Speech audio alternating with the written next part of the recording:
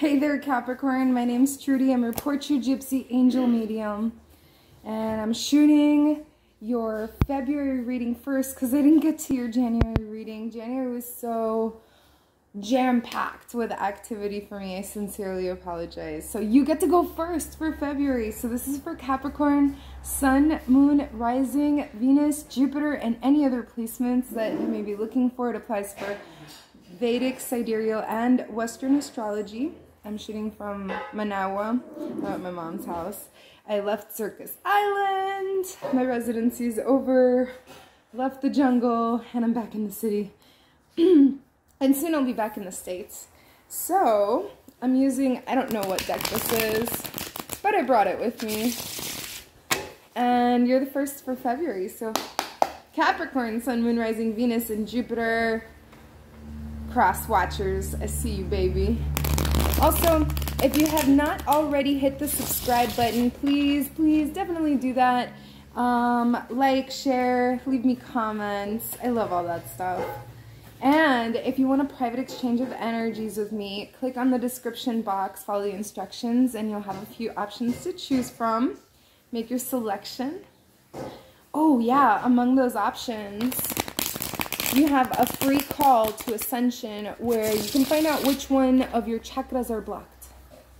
And it's free. It's with me. We'll find out which ones of your chakras are blocked. And if it feels really good, then we'll get you into my 90-day coaching course where we align all of the chakras, open the third eye, and get you on the right path for your highest self-life, okay?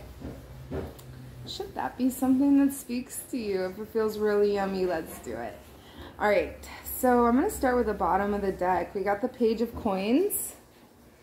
She kind of reminds me of Goldilocks. You know, she's very sweet and innocent and loving and caring and gentle. And, you know, she doesn't have very much finances to count on, but she's got a lot of wonderful ideas on how to use those finances, right? How to create more finances. And so this could be you or somebody that you're dealing with, Capricorn. Wow, that escalated quickly. So first card from the top is the Lovers.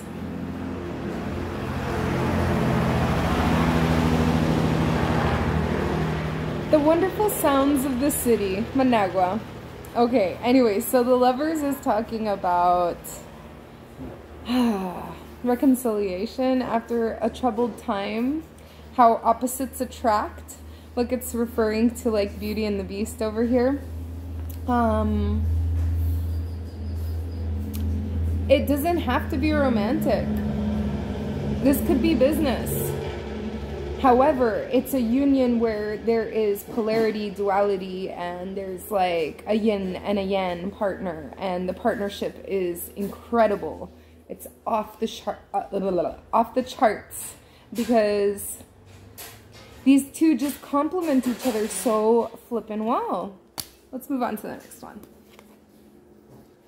Ooh, King of Wands. So this is probably you. King of Fire action. Look, freaking phoenix flying towards the sun because the phoenix rises from the ashes again. I love this. I think I'm going to make that the title of the video. Capricorn, like a phoenix rising from the ashes. So yeah, and he's the king of action. He doesn't put words where action should be. He just does it, okay? Put your money where your mouth is. All right, and then we got the Three of Coins. Because you know what, the King of Wands, he doesn't want to hear anything. He doesn't want to hear the BS. He doesn't want to hear the story. He wants to see the action, and that's why he is that way, because he just moves forward. He's not about talk.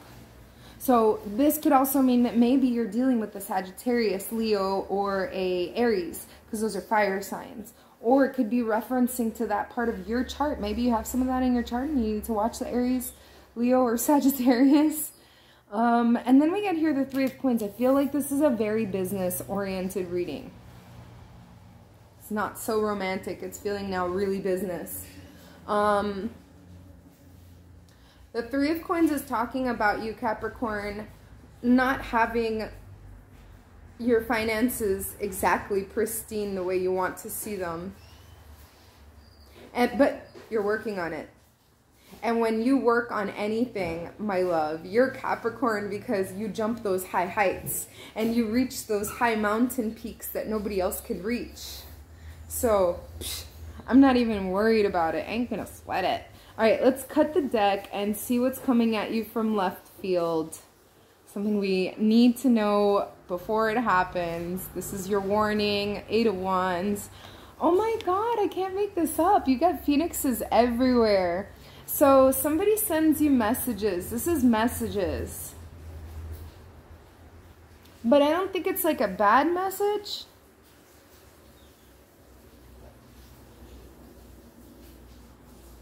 I think it's like maybe bad timing or poor word choice. Don't crucify the messenger, I'm hearing. And take the message for what it is. Don't take it personally. I don't know what that's talking about. Somewhere in the month of February, you're going to hear a message that might not feel too good. And then you're being encouraged to be strong. Or maybe you sign up for the gym and you're literally like getting physically strong. But this is usually referring to like emotional strength, mental strength.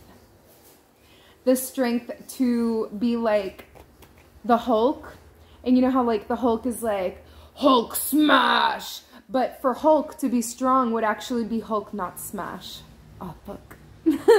Right? So, you know, take it how it resonates with you. Do you have to go to the gym or do you have to sit back and meditate and generate strength from not acting, perhaps? Okay, and so I'm going to cut the deck again. We're asking now for the outcome or the potential advice. It doesn't have to. I love it. Oh my God, it's so good. I want to be a Capricorn. We got the Ace of Wands. So this is a brand new beginning for you, Capricorn. You get no problems this month. Every problem that you get, it's like you have Excalibur and the problem is like a bar of softened butter and you're just psh, psh, psh, psh, psh, psh, and it's obliterated. So overkill, okay? And in this particular deck, it's not just the Ace of Swords. There's a mesh there, like, to keep it, the sword protected. So I feel like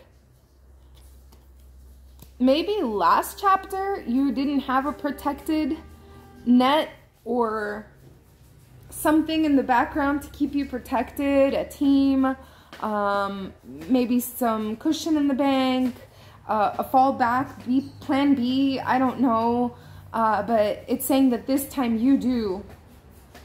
Oh, do you? Yes, you do. So, I hope that you enjoyed your reading. I love you so much. Love me back. Love yourself. Love everybody around you. And don't forget to hit subscribe. Mwah!